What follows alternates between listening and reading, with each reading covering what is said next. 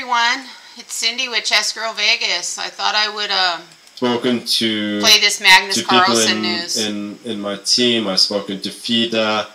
I spoke to Jan as well, and the conclusion is, yeah, it's very simple that I am not motivated to play another match. I feel that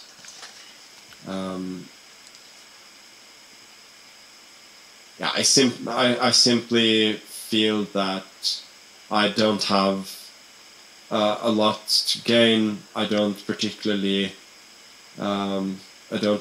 like it, and although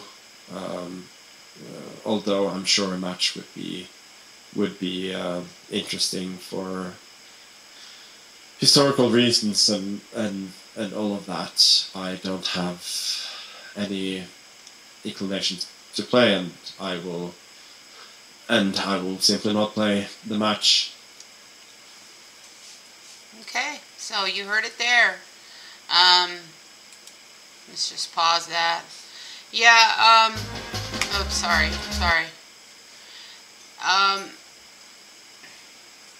Yeah, so Magnus Carlsen, he doesn't want to play the champions world champion match for the world champ of chess. You know, he had that right to play Jan Nepo because Nepo won the candidates tournament, but Magnus Carlsen is declining to defend his title, and that's cool. That's fine. I mean, Ding and Jan will play. It's too bad, but you know, Magnus Carlsen is a great competitor. I could see the bags under his eyes on that video. So it looks like it's a decision that, you know, stressed him out to make. So just, you know, I'm looking forward to the match between Jan and Ding, and let Magnus get some rest. Let him focus on the things that, you know, he wants to do.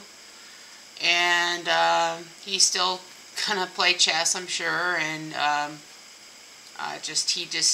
he didn't want to, you know, commit to that grueling so many matches on classical chess, you know, that takes so many hours to do at this point in his life, the training and whatnot. He wanted to, Magnus wanted to see it be more of like a hybrid type match where there was some blitz, there was, you know, blitz, bullet, rapid, classical, you know, some kind of combination of things. That's what he wanted. So I'm going to end that here. You guys saw it, you heard it, and thanks for watching. Bye-bye.